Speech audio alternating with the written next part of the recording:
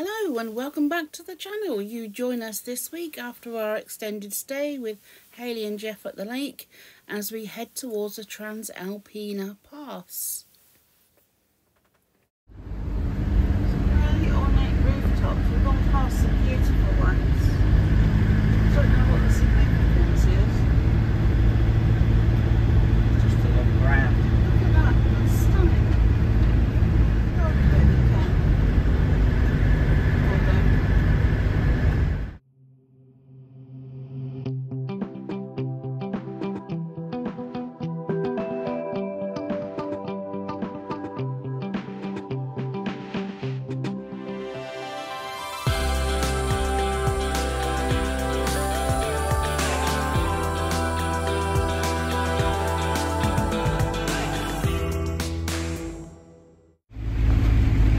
Driving up to find our evening stop, and heavens are vaping, but the sun's also shining. It looks quite pretty in the sunlight, glittery. We had dinner, managed to stay in one piece. After the drama of getting here, we're up a mountain pass, and we drove through a town earlier and missed the turning for the petrol station. No problem, we thought. There's another little village a bit further up, about 20-25k away. Yeah. So we we moseyed on up to the village, and all uphill, so we used quite a bit of fuel getting up to the top. Got to the village and found that basically it was a junction, and with a monument. Was there a monument there? Yeah. Yeah, a junction with a monument, and that was it. Couldn't even see houses. Obviously no fuel station there, so no internet. And we didn't know whether to go backwards, forwards, or what to do. So we just decided to carry on forwards, thinking, well, it's not going to be that far, surely, to the next place. And messing about for ages, driving. No internet. We managed to pull over a ski station and got minimal internet. To find there are no fuel stations for 20, no, it was 30 something kilometres, wasn't it? Yeah, minimum. Minimum of like, yeah, 32, 35 kilometres, and the light was on. We're like, oh my god, what are we going to do? So we took the decision to turn back, knowing that the road was mostly downhill. And yeah, kind of drove backwards, and we'd seen some possible parking spots on the way back, so the aim was to find a parking spot before the fuel ran out, which we managed to do, so yay for us. And then we stopped the engine, and there's all this smoke bellowing out from the brakes. Obviously we just had the brakes done, and there's all this smoke. I'm convinced it's on fire. I'm in absolute panic mode, and it wasn't just a little bit of smoke, it was bellowing, wasn't it? It was concerning. No. Yes, it was. No, it wasn't. I wasn't concerned.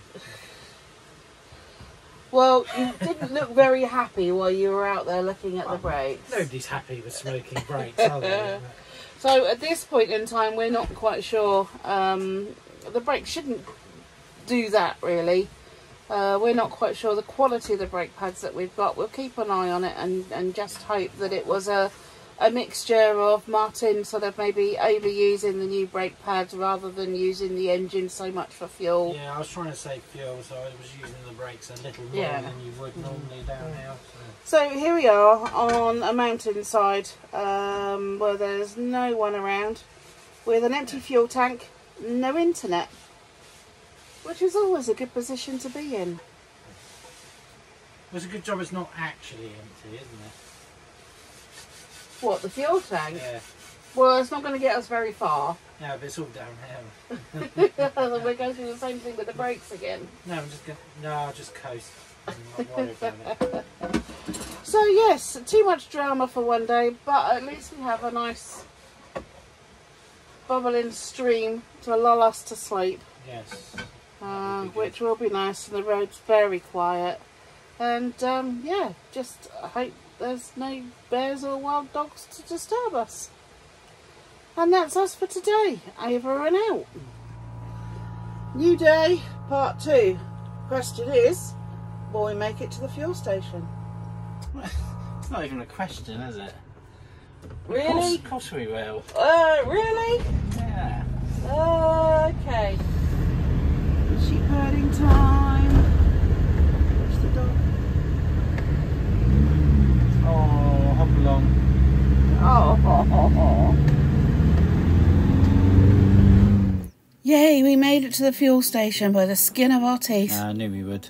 What? We were running on absolute fumes. It was more luck than anything. Okay, so we continue our journey back along the Transalpina route.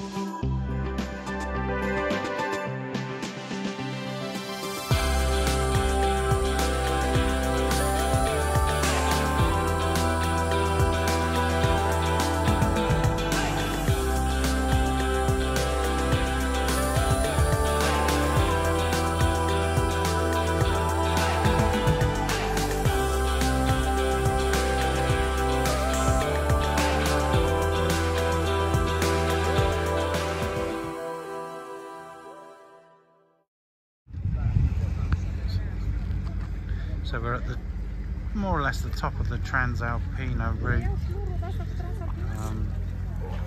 Yeah, and there's a big market up here, which is really nice.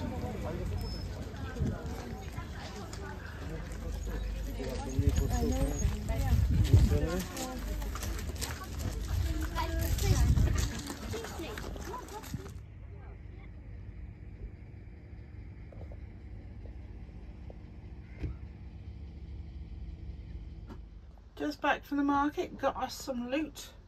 Got some more of that gorgeous nut bread. Twisty, can't remember what it was called now. We had the other day. Bread. The chimney bread, that's it. These are, they're like breadsticks, but they're a bit, they're a cross between a breadstick and a pretzel. Yeah. They're really, really nice. Two wooden spatulas. Ours are quite old, and these are very nice. And the very best to find is I've got a new mug, Transalpina mug, Romanian bears.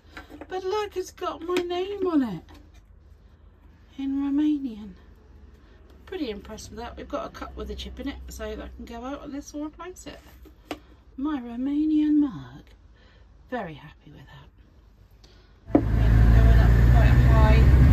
Because we're up so high, the van isn't responding quite as well as it often does. You have to drive it a bit harder, aren't you? Yeah, I might need to switch the settings to pulling heavy load or something, just to get it to pull harder before it tries to change gear. It's a shame it's foggy, whereas that'd be the most beautiful view down there. Yeah.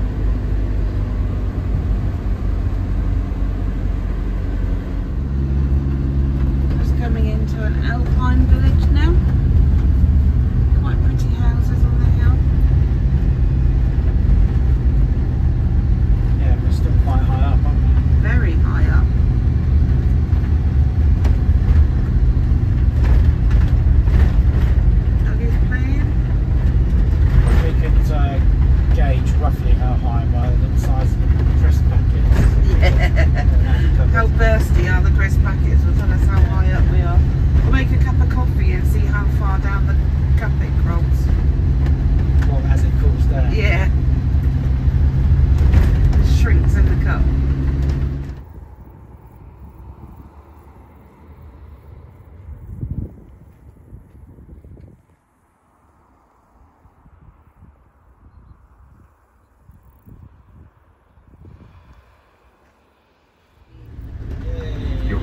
the way to do it. After 300 meters.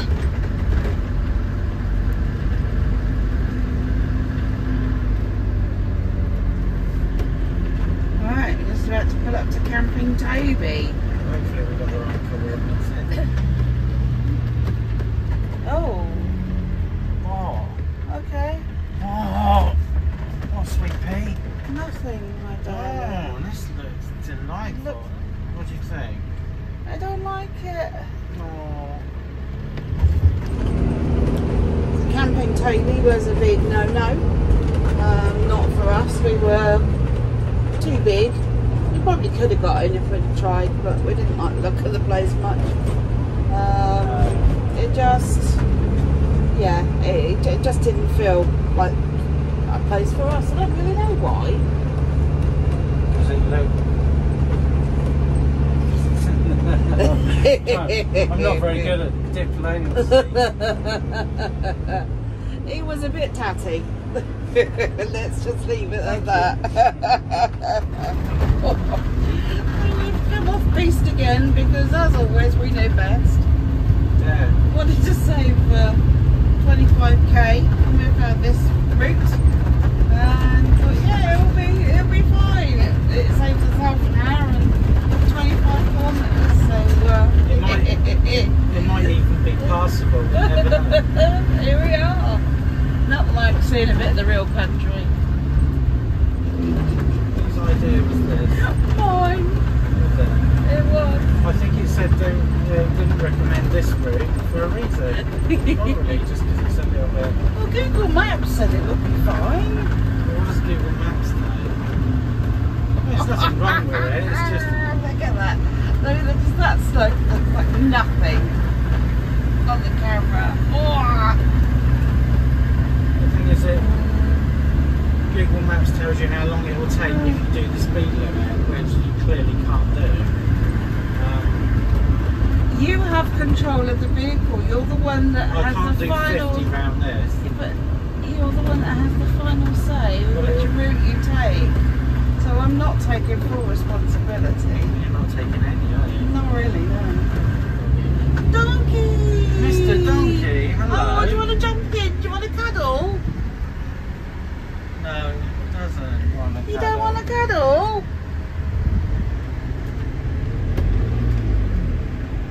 Oh, look at it. Where's your mama? Calm down.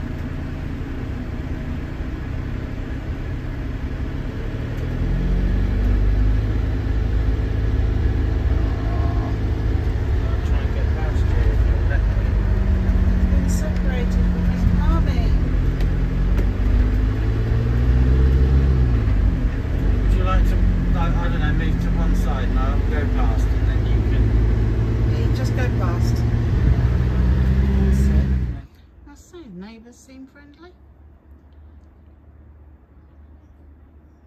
Look at these two. Boo's giving them both a wide berth at the minute, but I'm sure she'll come round.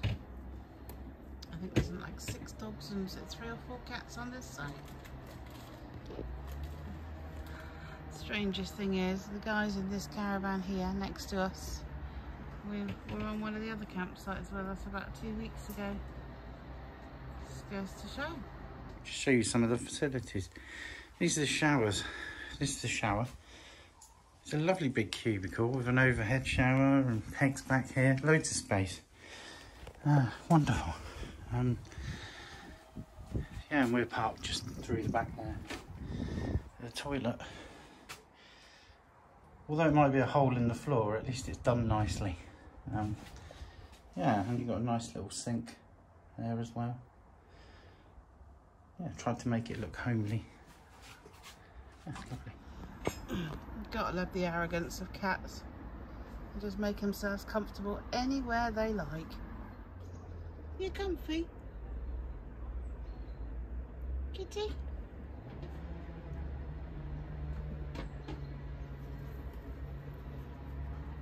Hello? Hello, cuteness. You fluffy? Hello? You're gorgeous. When we left Jeff and Haley's a few days ago, we were handed a whole load of tomatoes. Some of them were quite overripe, so not great for in a salad, etc. But we have got homemade tomato soup. Thank you, darling. You're welcome. I can honestly say that was the best tomato soup I have ever had, including the Heinz. Yeah, it's much vegan. better than Heinz. Tomatoes were so tasty. We definitely need to go back and see Jeff and Haley and get some more. Or just for the tomatoes? Yeah. I think you can probably get those tomatoes anywhere. Anywhere around here. Yeah, absolutely gorgeous. Thank you. Well done. That was amazing. Caught this extremely rare moment on camera. Oh, what are you saying? The wife. I cooked baking. last week. She's baking. And I cooked dinner last week. She's hand mixing a crumble on the van. This is possibly the most dangerous thing you can do. How are you going to wash your hands? Stick them in your face and get a lick them. That's a bit harsh. Anyway, we got fresh apples were given to us from the last campsite, and we've also got freshly picked wild raspberries foraged from this campsite. So we're going to have an apple and raspberry crumble. Why not? And we got some really ancient flour from the UK, which has been. And we've got lactose milk, so we can make custard. And we have custard powder, so it's going to be a full-on British pudding. Yes. All in 32-degree heat. Wonderful. Look forward to it. Look what I made. Crumble. Got to taste it now. Oh no, don't ruin it by tasting it. Looks good. And I've got custard over here. Hey, lactose-free. Yeah, made lactose-free milk, birds, custard powder, the original. No, Yes. no nonsense. One and only. Okay, so excuse the fan noise behind. It's boiling hot in here. And what are we doing? Eating piping hot food. How is your crumble? Flipping gorgeous. Yeah. Oh, taste of home. It's Yum, nice. yum. Little fella's so ballsy. We've nicknamed him Kahuna. He went in and stole dog food last night. And he just comes over and sits where he wants and climbs where he wants and does what he wants. He's going to go on the table Jump now. on the table and get to that pot. Yes, look at him. So ballsy. He does not care. They're just packing up to go now. This has been our home for the last 2 days. A couple of really over-friendly cats. I'm sure you all have seen the footage already. There's a lily pond down here that the chap bought himself, put in himself. He bought this land as agricultural land. You know, like many, it's quite hard work to grow your crops and then make money out of them. So he decided he wanted to turn it into a nice tranquil space and loved water. So created this lake and seating all around. Lilies on it, it's gorgeous. And I think we're the only ones left. My goodness, everyone's gone. Ah, there's our fluffy friend. Hey boy. Hey yeah. And here we are. It's been fabulous. We hit the road again, and before we go to our park up for the night, we just need a quick pit stop for some shopping. Just looking through the fridge here for something to find something a little bit different, and I think I might have found it out there. Yeah, crap. Definitely fancy that. 1 minute we're on the motorway, next minute we turn off onto this. Beautiful. What? 2 odd kilometres. I know we've got percussion going in the back now. Here we are, tonight's park up. Quite a pretty reservoir. However, it's absolutely filthy. All that there is plastic bottles. People have been arriving roughly every few minutes. They stay 10 minutes. So it's like they just go for a quick dip and then they leave. They don't stay for very long. It's very strange. It's almost like a Sunday bath ritual. Oh, how pretty is that sky? that's about all we have time for this week. Thank you so much for joining us. We hope you like our videos. Don't forget to hit the subscribe button for future videos. It's all free. And do give us a thumbs up and send us any comments. Until next time, take care.